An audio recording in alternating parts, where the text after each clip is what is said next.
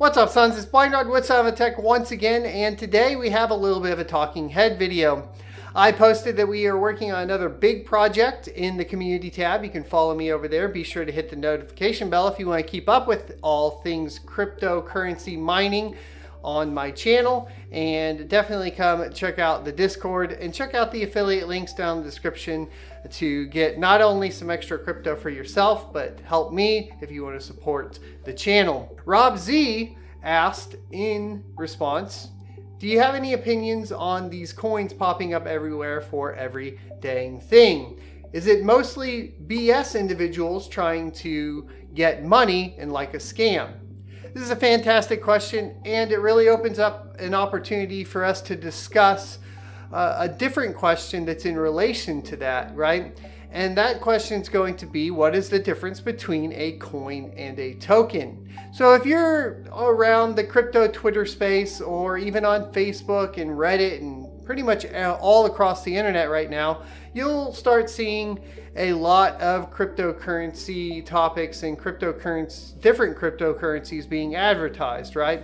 And what their use case is and so on and so forth. Now, it is true that there are a lot of coins being created, and that's going to happen just like, you know, a lot of web pages were created when the internet first came out. Most of this has calmed down quite a bit since the whole ICO phase back in the first boom between 2016 and 2018, and most of them have shifted into basically more structured options, and the reason for that is going to be because, well, it is being regulated more heavily. So a full blockchain to actually take off, like a brand new coin to be able to take off, is really going to have to get regulated by the US government if it wants to be successful. And so we are starting to not have as many ICO problems. This is also true on the token side, because if we're talking about tokens, that's really what ramped up the ICOs and false securities and so on. And those were in a large part mostly scams,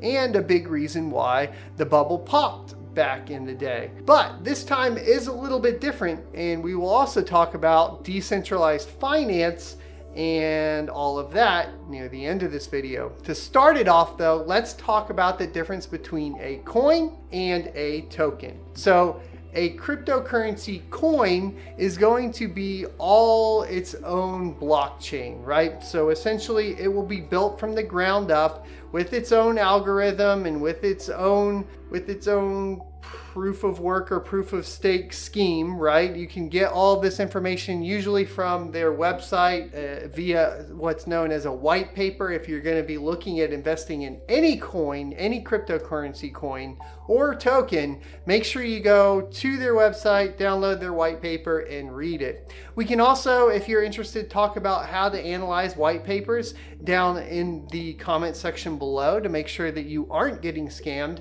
Let me know if you're interested in that in the comments. But for today, let's get back to a coin. So examples of coins are going to be Bitcoin and Ethereum and so on.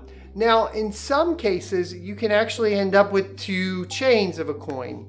And when this happens and a blockchain splits, it is typically known as a fork. There are different types of forks, and if you would like us to talk about that in a different video, let me know in the description below. When a fork happens, essentially the blockchain will split and you will have two separate coins that are essentially built off of the same technology, but take different paths in the long term. An example of this is going to be Ethereum with Ethereum Classic, where it hard forked, and Ethereum is its own coin, not to be confused with the token, and then of course Ethereum is its own coin. So we've already gotten extra confused, right? So let's wrap that back around. A coin is going to be its own chain. It's going to be built from the ground up. But in some circumstances, a coin will have a fork, and in that case, two coins come out of one coin. This is one reason why there are more cryptocurrencies on the market now than there were earlier, right? Because this is something that can happen or potentially happen with every coin, meaning you could have Ethereum and Ethereum Classic, and you can have Bitcoin and Bitcoin Trash, so on and so forth. Let's get to tokens. tokens are built on top of another blockchain. The most popular coin that enables this is going to be Ethereum. Now, when you create a token, it is basically creating a record on the ledger of the Ethereum blockchain to represent something else. Now, this something else could vary from products to services and so on and so forth. In the case of decentralized finance, most of the time it has to do with representing other cryptocurrencies on top of the Ethereum blockchain and being backed by coins. An example of this would be WBTC, which stands for WETH Bitcoin. And WETH Bitcoin is not actually a coin. All it is a representation of the value of Bitcoin on the Ethereum blockchain. This makes things super confusing because now not only is there a Bitcoin Cash, there is now also a W Bitcoin or a WETH Bitcoin, and you can get confused really quick. So the differences would be, right, a split in the chain, for example, on Bitcoin and Bitcoin Cash, or Ethereum and Ethereum Classic, just as an example. Or it could just be a representation of a token that is representing a different coin on the Ethereum network. The reason why this is actually important and has been kind of pushing the cryptocurrency market forward right now is because it's removing trusts from basically swapping cryptocurrencies. See, in the early days of cryptocurrency, you had to have a third-party exchange handle all of your transactions between coins. This presented a problem. One, it's against the principle of crypto, and two, you could never be sure which exchange was going to be safe or not, well, because it's against one of the principles of crypto. The principle of crypto being you remove trust, right? It's a trustless system. So really what Ethereum has enabled with the token system, decentralized finance as well, is the ability to trade via a trustless system. And this is why it's starting to blow up, at least in my humble opinion, once again, after the whole crazy ICO phase. Now, hopefully this also explains to you why it appears there are so many new coins being created, because it's not just new coins being created, right? There are new tokens being created for different purposes. There are splits in the chain of the coins, as well as there are representations of other coins as tokens. So hopefully that answers your question. Now, to get to the point of talking about being scammed.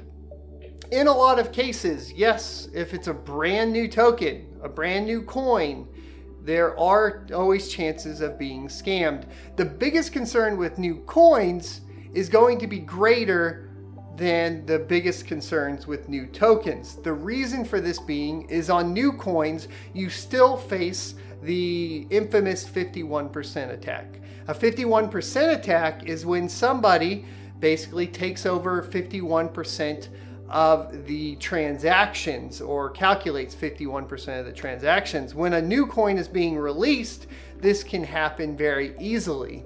And you want to make sure essentially that a few things are not happening in the community of the new coin that you are researching. One of them being that you wouldn't want them to pre-mine it, because if they are pre-mining it, then essentially they are gathering up a whole bunch of the currency for themselves before releasing it to the public. They could already, in theory, have prepared themselves to initiate a 51% attack on their own blockchain. And this way they could really screw investors over and split the chains. Lots of different ways to initiate attacks there. Another thing you want to watch out for is airdrops. Now, while airdrops were technically a way to ease people into the coin by thwarting their concerns for a pre-mine, it can also be just essentially a sign that something is not right, because now they are just trying to send out as much crypto as possible because they have too much sitting somewhere in maybe a single wallet or so on and so forth. I am always a little cautious if I hear the words pre-mine or airdrop in any white paper, and I'd advise you to be cautious when you hear those terms as well. Moving on to tokens. Tokens have less of an issue with scams, but still can be scammed in just the same manner. So there are a lot of new tokens being created for decentralized finance. There are tokens also being created that are kind of advertising savings accounts and so on and so forth. So let's talk about a couple that have released recently. There are a couple that I'm actually invested in that I do like, that are good, that do the same thing as some of the other tokens, just not maliciously. So one of them is called Liquid. Now what Liquid does is it takes 5% of everything you swap from Ethereum to Liquid and it locks it away. And the reason it does this is that it drives up the demand, which drives up the price for everybody else that's invested in Liquid. It sounds good, right? Because now if you've added liquidity into Liquid, which we can talk about in a different video if you want, but we also have a how-to on how to add liquidity in Uniswap. But in the case that you did that, you can be fairly certain that anybody adding in will have to pay that 5% fee. Not only that, but when you pull back out, it will take another 5% fee and add that to permanent liquidity. In basic terms, right? So essentially think of it like this. Think of it like a trustless system for a savings account. And the perks or the rewards for you adding into that is that you can be fairly certain that nobody is going to increase or decrease the price of that token by being a whale, right? So if somebody had a bunch of Liquid, right, and they wanted to buy in and sell and buy in and sell just to manipulate the price, it's a lot more difficult. However, if you see this and they are increasing the amount of percentage of that token that gets added in, and in the manner that they add it in, you could see some warning signs there for a scam.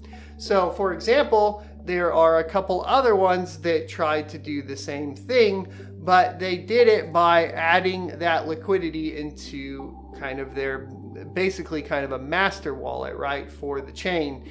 And in that case, somebody actually had access to that 5% that was getting taken out, which means, or put in when you would add into the liquidity or whatever. And that would basically just allow them to tank the token by selling all of those fees off. So you can get scammed, and there are a lot of them going around. You should be very careful with tokens. My suggestion with tokens is to check volume. Here is where you're going to protect yourself in the kind of Uniswap field, right? And that's going to be by checking like Uniswap ROI and checking the total volume of the token and making sure it is pretty high. The reason for this is basically going to be that your price manipulation worries are going to be a lot lower. And so the higher the volume, the more stable the coin. However, the more stable the coin, the less, of course, possibility that you're going to have increased gains. And I'm talking about those crazy 600 to 700% gains that a lot of people are trying to hunt down on Uniswap, and of course other ones. Now it gets even crazier because now we have more coins that are enabling more tokens. Polkadot, for example, is one of these coins that is enabling people to build tokens on top of the blockchain. So now not only do you have coins, and then you have tokens that are representing coins, and you have coins that are splitting, but now you have multiple coins that are representing multiple coins as tokens. I'll let that sink in. So when you talk about why are there so many cryptocurrencies being created, it gets a little convoluted. I hope the video cleared some of it up for you guys. And just always do your research, read the white papers, make sure that terms like pre-mine and airdrop is not something that is in their white paper, and just stay safe. But I hope you have a better understanding of why it sounds like there are so many coins and so many tokens. Oh, and to note, right, so for example, if WBTC is the token representation of Bitcoin on Ethereum, then whatever the predecessor on Polkadot, like dot BTC or whatever, would be the representation of Bitcoin on that. Just make sure it's actually backed by that, right? So it facilitates the ability for you to swap tokens in and out, essentially, for what is the worth of a coin. It's backed by it. Think of like back in the day when the US dollar was backed by gold. Think of it like that, okay? But just be careful. I hope this video is helpful. I'll see you next Tuesday.